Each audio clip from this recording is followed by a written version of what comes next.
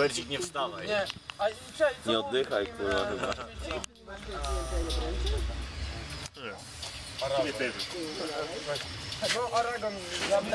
You may not have anything to say, but you look great.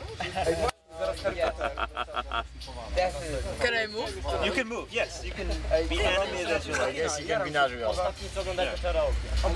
Speak natural, but speak loudly, please. So, what are your names? Luda. Luba? Luda. Luda. Luba. Hey, hello. And you? Goofy. Goofy. Kamuchu Gusto. Goofy? Luda? So, you're playing polo players from Warsaw. Yep. And playing for... I was playing for 6 months and I finished. Yeah, it's, I don't know, what, 2 years? We have meetings, regular meetings, yeah, maybe 2 years. What do you have your meetings about? What's that? 3 times a week we meet to play. Monday, Thursday, and Friday. Are they all the same or are they different places? It depends where you find a place to play, because sometimes you're getting kicked out from like school yards or something like that. So there's no regular place. That's always happening. It depends on the weather. So is it illegal to bike on a school yard? Or? There are like a lot of yards are renewed with like new surface, which is made to play football and for kids, you know. And bikes leave a lot of black marks on them. So when the directors see it, you know, like, don't do that, don't cycle here because you're leaving the marks and they kick you out. So then you bounce around. Yeah, there's a few places that we go around, maybe 3 or 4 places. But the police haven't been called? No. That's good. Maybe one time. Sometimes they, like when they go through and they see people drinking beers and they approach and some questions, but there's never police calls to get rid of us. So, Phil. what's your biggest problems with polo in Warsaw? Lack of place, really. Like all localizations we use are like open, you know, so you don't have borders, and chasing the ball, you know, like the game doesn't really go so fast because the ball doesn't stay on the field. Right. We have set of bands, but they all need to put up on championships, you know, when you have a proper place and time to do that. And how do you keep it fun? Can we keep it fun? Some people get very serious, and so you've got to balance the... Yeah, at some point it split it into 2 groups. So now we can go to play the chill out polo, and you can go play the fucking, you know, high pressure polo if you like. So there's fun for everybody. If you want to go hard on it, there's a group to meet, and if you want to just hang around and use your normal bike, maybe go a little bit slower, there's another place to go. Have you been to any tournaments? Travel? We went to Berlin last year. Huh? How was that? That was great. Great party. I don't even know how long it took. 3 days, 4 days, whatever. It was great. We drove that car over there. 3 of us with bikes and everything. I mean, you get excited about anything coming up? So we're organizing the World Championships for messengers. So, oh no shit! So that's. Are you going to play polo there too? I'm not sure how much I'm going to do because with the organizers, so there will be a lot of work probably to do during that. But yeah, there's a polo competition and I play. Oh. What are you going to do for that? What are you excited about? How is that? The championships? Yeah. A couple hundred people from all over the world, you know? Yeah. And they all coming in with some expectations because the last championships in Warsaw were really good. And everybody still remembers them and they compare other championships to it. So we have to, you know, get to our own level. What made it so good?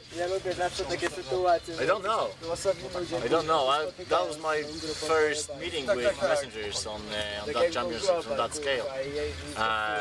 But it was, I don't know, maybe, you know, the atmosphere and the parties, Right? that keeps all together. What about polo and messengers?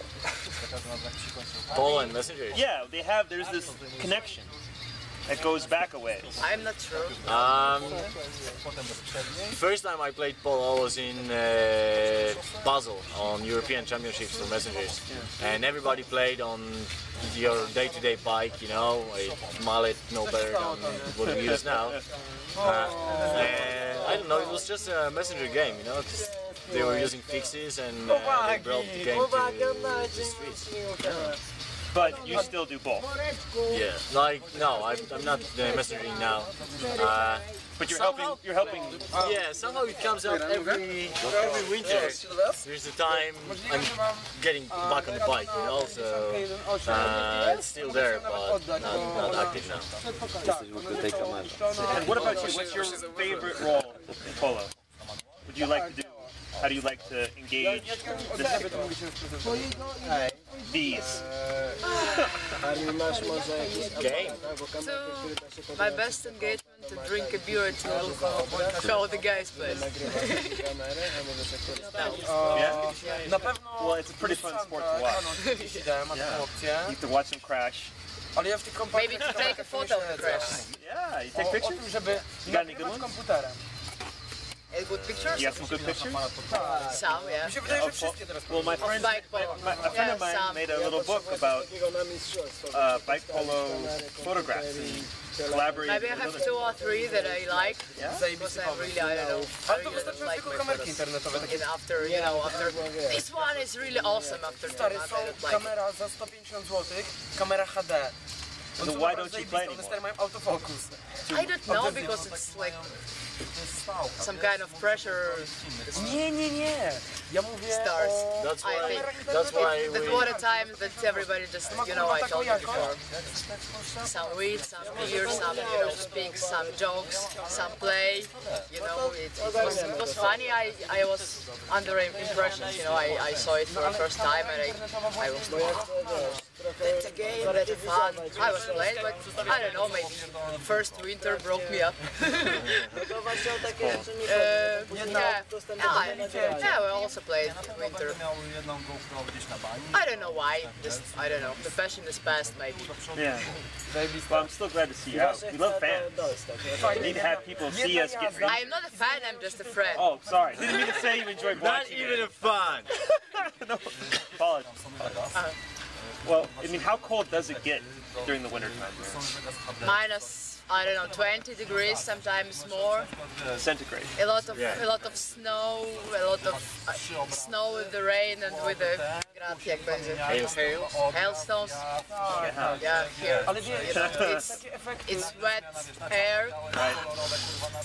No, winter is hard. Tylko słuchaj, na Winter is hard, efekcie yeah. dodane na poziomie właśnie przejazdu. But I'm generally from the east. I was born in Belarus, it's more eastern of Poland. For me, it's not a problem. It's like, oh, summer, you know. Nie ma siły. But this winter was really 5 megapikseli. fucking bad. Komputer ma zrobić Maybe I saw the true face of the winter because I worked this winter. stary. I was Nawet jak to working jest during robione all the piątką winter. It was kręcone i ma like, 20 I megapikseli. know, come back home, shoes are wet, you're fucking cold, and in your place it's also cold. Everybody's fucking cold and they have no idea, I don't know. 1900 Show me the shoes. It's like specialized. It's my favorite one. And It's really... you know, like you need some time to do that too. You know, it's, Jeżeli będziesz robić swoje, I'm not worried about it, you know, I don't care how I'm looking. Nie ma znaczenia. I think it looks great. It's like silver toe. Silver tape is the best friend of the punk. You can repair Ostatnia cecha with charakteru. it everything. If you can't fix it with duct tape, you just can only buy new one on eBay. Whatever it is. It's not eBay, it's I don't know, Hala Mierowska fight for Charakter tonemu. Ale też nie Well, where do you see it going? What do you see the future? Sure. Ten, It's getting more and more specialized. You know, there are teams that are professional in it. It's not just a side event for messenger thing anymore, and it's a separate level, separate thing going on. There are people that only play polo or never been a messenger or never wanted to be a messenger, so it's that thing's split and it's getting really pro. Like if you go to championships and see what's going on, the level there is fucking amazing. So does that make you worried that it won't have that kind of local feel? Not really, because local people will always play, you know, that's the thing, because on local scale you have only this many people, you always play the same people. And then you go to the championships, you meet the professional level, but we'll never die, because it's, you know, it's fun. People, if we'll stay behind the global level, really far away, we'll still play, because it's fun. And you don't need big organizations to do it. What do you think about the future?